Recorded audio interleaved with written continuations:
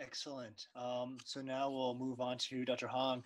Again, a icon in the field of plastic reconstructive surgery, really helped to define the anatomy of the skip flap, which again is a workhorse flap now oftentimes for lower extremity, and now is also contributing a lot to the field of lymphedema, particularly in terms of imaging. So Dr. Hong? Thanks, Ed. And I want to thank ICOPLAST, and I think this is a great section for all the plastic surgeons around the world to gather knowledge.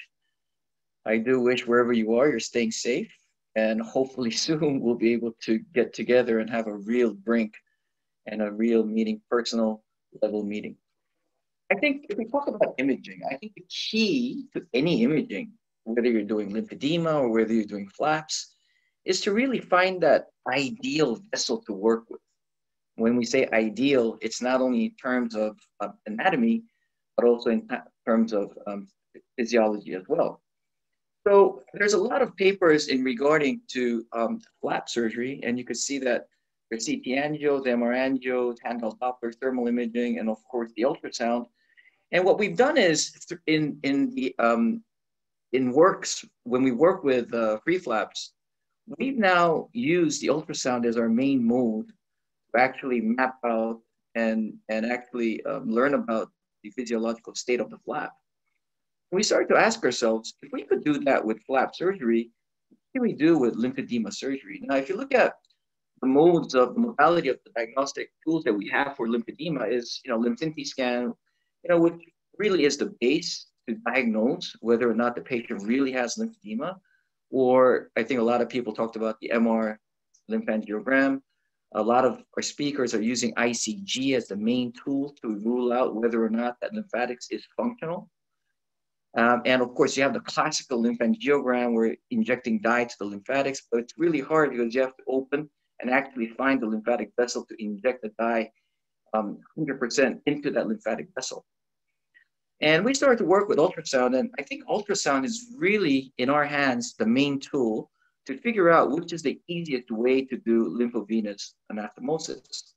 Now, going back to the lymphatic scan, what it tells you is that whether or not there's dermal backflow and whether or not there's a flow going into the lymph nodes. So when you see an uptake in the axilla, then we know that there's a good flow. When we don't see it, as this patient here in the left arm, then we know that there's a lymphatic obstruction somewhere and there's not a good dynamic lymphatic flow. That's basically all the information lymphatic scan does. In our hands, we just do it and we just know whether or not this patient has real lymphedema or not. And with MR lymphangiogram, what it does is it really gives you an overall good information, especially with the deeper lymphatic structure. So we actually, when we do see lymphatic vessels with this, then we know 100% there are lymphatic vessels in this patient that we could aim for. The problem here is that it really doesn't map out exactly where and how deep the lymphatic vessels are. So I think that's the limit with the MRI. Now with the ICG, it's great for stage 1 and some stage 2, but the limit with the ICG is that even though we know 100% the lymphatic is functioning, the problem is the depth of the infrared penetration is maximum 10 millimeters. So hence for stage 2 late or stage 3, all you see is stardust pattern. But how do we really know whether or not these patients don't really have lymphatics underneath that skin or underneath that subcutaneous tissue? So we decided to look into various modalities and compare the cost, the imaging speed, real-time information, learning curve, whether it gives dynamic imaging, quantitative imaging, how deep can we see the lymphatics, whether or not we could image the lymph nodes, whether it helps to image the vein, whether it helps to know the intra-patency, and of course, overall efficacy of the treatment, whether we could use it to really understand the overall efficacy of the treatment. And as you can see here, in these various modalities, there is no perfect modality that allows to understand the whole or have information in the whole spectrum of the lymphedema. So you have to sort of combine what tools you have and try to really get the maximum information prior, during, and after the operation. And as you can see here with the ultrasound, I think it sort of gives the best possible information regards to the information that I'm seeking in regards to doing lymphedema surgery. So I'm going to focus a lot of my talk in using the ultrasound for lymphedema. I think the goal with any LVA is to reestablish a physiologic drain from the high pressure lymphatics to the low pressure vein. And of course, the contents of the components of the LVA is finding good lymphatic vessels and finding a vein, which is low pressure vein or has minimal backflow. So how do we know that? And how do we make the surgery easier? The question is, where do we find, or if we can find larger lymphatic vessels? The larger vessels they are, the easier it will be to do the anastomosis. And if the vein is closer to the lymphatics, of course, it's going to be easier to do the LVA. So what is an ideal lymphatic vessels in our hands? It's a functioning, and of course, it's the largest one you can find in the extremity. So how do we find that? And of course, we looked into the modalities of really understanding whether or not these imaging gives us the idea of ideal lymphatics. And the only imaging that really gives us that information is ICG and ultrasound. But the problem with the ICG, again, for stage 2 late or stage 3, it doesn't penetrate. And we don't really know whether or not this patient with advanced lymphatic lymphedema has lymphatics or not. So again, by using the ultrasound, the goal is to map out large lymphatics, understand where it is exactly, and finally determine whether or not that lymphatics has functionality.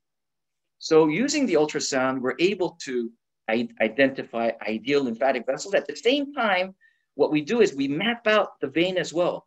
And if you map out the vein with an ultrasound, you could actually see the amount of backflow, whether or not it's a backflow and how close it is located in regards to the target lymphatics that you already mapped out.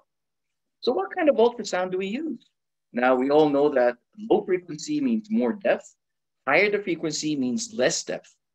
So when we say low frequency, it's less than 10 megahertz. When we say high frequency, it's 10 to 20. When we say ultra high, it's larger, it's more than 20 megahertz.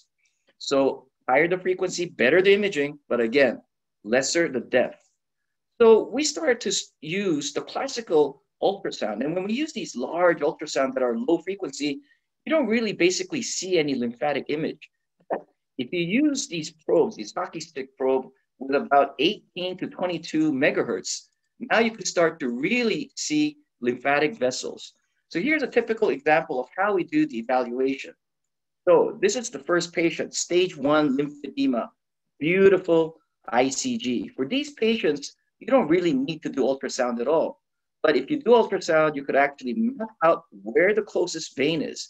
In these thin patients who are these early lymphedemas, you could actually see the vein under skin. But regardless, we map out the lymphatic vessels using the ICG and map out the vein as well. Patient 2, advanced lymphedema, stardust pattern, no ICG. And in this patient, we use the ultrasound to actually try to map out whether or not this patient has hidden or deeply located lymphatics, and the duplex tracing shows no lymphatics. And this is also correlative to MRIs. If MRI doesn't have, usually the ICG and the ultrasound will not find any lymphatic vessels. So we only found veins. So in this case, we go ahead and do a lymph node collapse. But look at this patient here with stage 3 lymphedema. Again, dermal backflow, no ICG uptake. But when we do use the high frequency ultrasound, we not only see the lymphatics in the deeper part of the fat tissue, but also map out the vein as well. And look how close the vein is to that lymphatics. So we're able to now have the ability to really determine whether or not the stage 3 or stage 2 late patients do have functioning lymphatics. So that's a total game changer in our opinion. So instead of now not doing LVA for stardust pattern, now we're trying to use these high frequency ultrasound to really map out the lymphatics. But if you do have the source to buy a ultra high frequency, then the imaging world really changes. Look at this imaging for stage 2 lymphedema. This is the actual lymphatic vessel. You can see how it transverses, and you could actually see the valve function of the lymphatic vessels as well.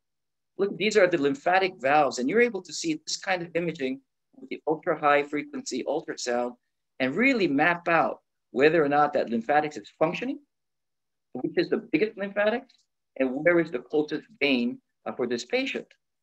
Now, using the ultrasound, it does have a learning curve. You have to practice, but just a little practice and then you'll be able to do it.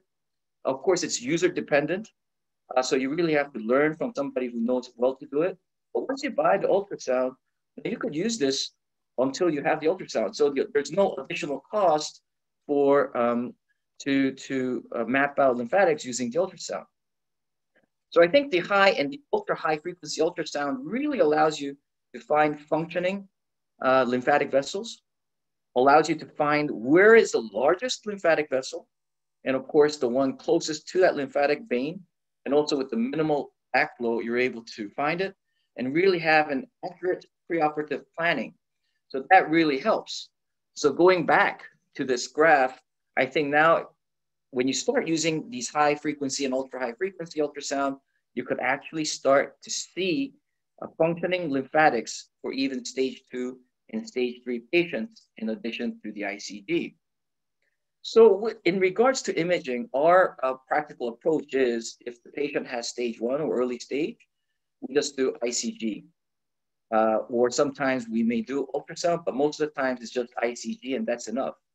For advanced stage lymphedema, we get MR lymphangios, and of course we use ICG. In addition to that, we use ultrasound to actually map out to see where the lymphatic vessel is. Now, if you're going to use ultrasound for early stage, that's also good because you're able to now map out the largest lymphatic vessel as well. So what meaning does this have in using these kind of more better high frequency and ultra high frequency ultrasound? How did it change my practice?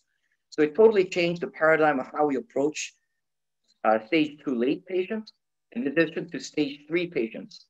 Now, when we look at our statistics over 300 patients, 7 to 8% not able to do LVA despite positive preoperative finding using the ultrasound and MRL. It means that the ultrasound is so sensitive it may pick up, but the lumen is so small because of the sclerosis. And also what's really interesting is that in stage 3 patients themselves, there's actually 6 to 7% that actually does not have any detectable lymphatic vessels as well. So in reverse, what it's saying is that more than 90% of stage 3 and stage 2 late patients, if you search it, there is functioning lymphatics. So now for most of our stage 3 patients, we're trying to do LVA instead of going straight to the lymph node transfers. Now, this is for the lower extremity. For the upper extremity, it's a little different. We do combined for all advanced LVA and a tissue transplant as well. The postoperative results actually do show that for stage 3 patients, there's a significant reduction even after doing LVA based on finding these large and functioning lymphatics for stage 3.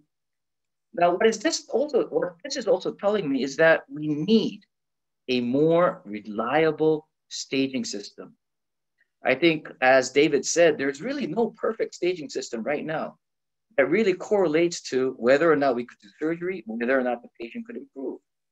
I think with these kind of better modalities, hopefully we could develop a staging system that really advocates or that really translates well into whether or not the patient has a surgical chance of improving his or her symptom. So we're waiting to see that. So again, with these imaging really help to change the paradigm of our approach to stage 3. We always find functioning LVAs, and of course the largest lymphatic vessels to do the easiest LVA. And I think that way it becomes a much more easier surgery to do. So that's my quick approach to the current updates in the imaging world for lymphedema surgery. Thank you. Wonderful talk. I know you've also kind of previously been able to give little workshops, which I think are really helpful. We're looking into this also because for the audience, as Dr. Hong is stating, finding the proper lymphatic, I think, certainly will impact the outcomes. And you can spend a lot of time looking for a lymphatic that may not actually be very usable versus this technology will really maximize, I think, the benefits. Thoughts on differences in this type of imaging versus like most of us use indocyanine green. Do you think the your results are now superior with the ultrasound? I definitely think I cannot say whether or not it's superior or not, but I could definitely say it's become easier. Finding larger lymphatics just makes it much more easier to do the anastomosis. The last time I used 12O for my lymphedema surgery is probably 3-4 years ago. We don't even use 12Os now. We just use the regular 11O sutures from Ethicon. That's enough because most of our lymphatics are usually large enough. 0.3, 0.4, those are usually large enough to use 11O sutures.